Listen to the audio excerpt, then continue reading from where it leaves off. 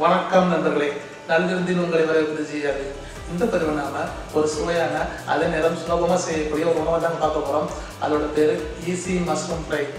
பேருக்கு ஏற்ற மாதிரியே அதை ஈஸியாக பண்ணிடலாங்க. இது எப்படி செய்யறது, அதுக்கு என்னென்ன தேவைன்னு இந்த பதிவு நம்ம பார்க்கலாம். வாருங்கள் நண்பர்களே, சமையலை எளிமையாக்குவோம். ஈஸி மஷ்ரூம் ஃப்ரை செய்யறதுக்கு நான் ஒரு வெங்காயத்தை பொடியாக நறுக்கி வச்சுருக்கேன், 2 தக்காளி நறுக்கி வச்சுருக்கேன், கொஞ்சம் கருவேப்பிலை எடுத்து வச்சுருக்கேன், அதே மாதிரி ஒரு 7 பல்லு பூண்டு எடுத்து வச்சுருக்கேன், கொஞ்சம் மல்லி இலையை பொடியாக நறுக்கி வச்சுருக்கேங்க. இப்போ இதில் தக்காளி, வெங்காயம், பூண்டு இந்த 3ஐயும் மிக்சியில் போட்டு நல்லா நைஸாக அரைச்சி வச்சுக்கோங்க. அந்த பேஸ்ட்டை தான் நம்ம யூஸ் பண்ண போகிறோம். இப்போ ஒரு பாத்திரத்தில் 2 டேபிள் ஸ்பூன் எண்ணெய் விட்டு அதில் கொஞ்சம் கடுகு போடுங்க. கடுகு நல்லா வெடிச்சதும் அதில் கொஞ்சம் ஜீரகம் போட்டு தாளிச்சுக்கோங்க. ஜீரகம் நல்லா பொரிஞ்சதும் இப்போ நம்ம இதில் 1 ஸ்பூன் மிளகாத்தூள் சேர்த்துறோம், 1 table spoon Kashmir red chilli powder சேர்க்குறோம்.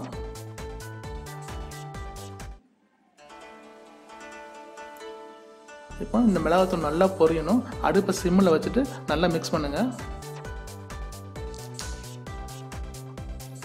மிளகாத்தூள் நல்லா பொரிஞ்சிருச்சு.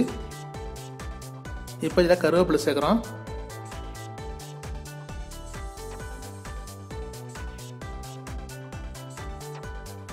இப்போ இதில் நம்ம அரைச்சி வச்ச பேஸ்ட் சேர்க்குறோம்.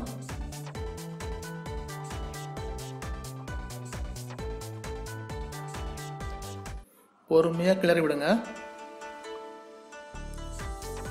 இந்த பேஸ்ட் நல்லா வற்றி பச்சை வாசம் எல்லாம் போகணுங்க. தக்காளி, வெங்காயம், பூண்டோட பச்சை வாசம் போய் நல்லா வற்றி வந்துடணும். அதே மாதிரி எண்ணெய் பிரிஞ்சு வரும். அது வரைக்கும் பொறுமையாக கிளறணும். இதுக்கு ஒரு 5 நிமிஷம் ஆகும். அடுப்பை மிதமாக வச்சுக்கோங்க. பொறுமையாக கிளறி விடுங்க, அடி பிடிக்காமல். பாருங்க, இப்போ கொதிக்க ஆரம்பிச்சிருச்சு.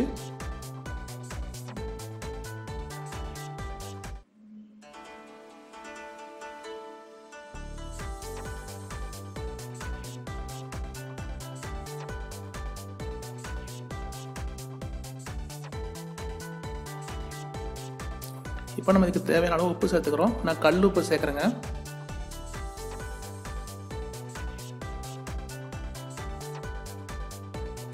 பொறுமையாக கிளறி விடுங்க.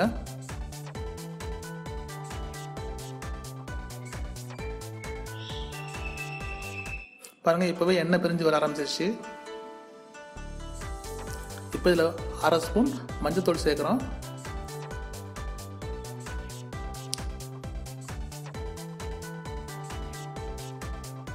அரை டேபிள் ஸ்பூன் மிளகுத்தூள் சேர்க்குறோம்.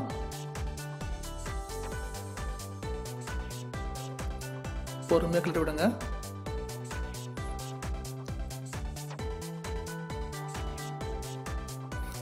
எல்லாம் நல்லா கலந்து வரணும். அடி பிடிக்காமல் கிளறிட்டே இருக்கணும். பாருங்க, எல்லாம் நல்லா கலந்து நல்லா வெந்து வந்துடுச்சு. பாருங்க, கலரும் மாறிடுச்சு, எண்ணெய் பிரிஞ்சு வந்துடுச்சு, நல்ல வாசனை வருதுங்க.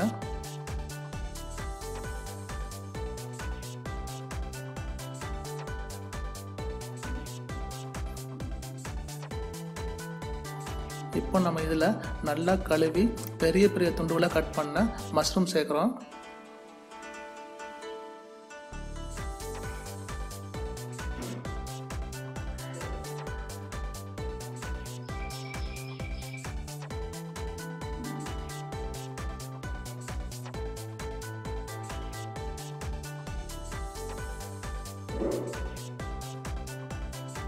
மஷ்ரூம் நம்ம சேர்த்துட்டோம்.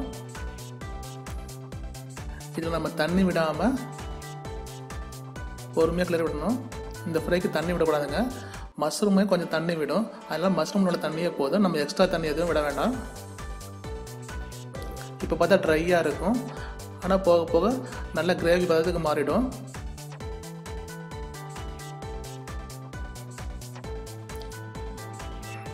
பொறுமையாக கிளறி விடுங்க.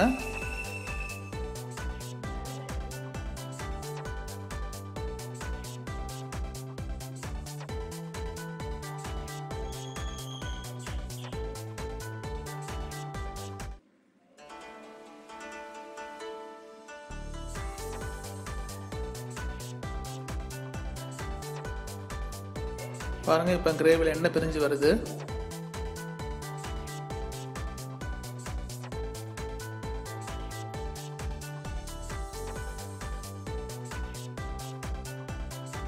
பொறுமையாக கிளறி விடுங்க.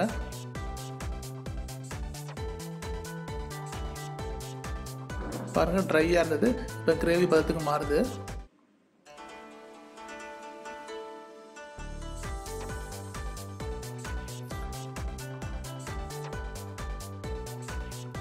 மஷ்ரூமில் உள்ள தண்ணியிலேயே இது நல்லா வெந்துடும். இப்போ பாருங்கள், நல்லா தெரியும் கிரேவி ஆயிடுச்சு பார்த்தீங்களா. பொறுமையாக கிளறி விடுங்க. அடி பிடிக்காமல் பொறுமையாக கிளறி விடுங்க.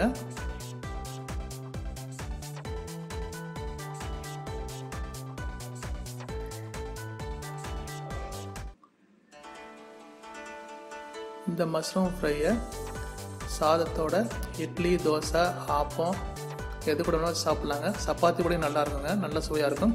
அதே மாதிரி தயிர் சாதம், சாம்பார் சாதத்துக்கு இது ஒரு நல்ல டிஷ்ஷுங்க.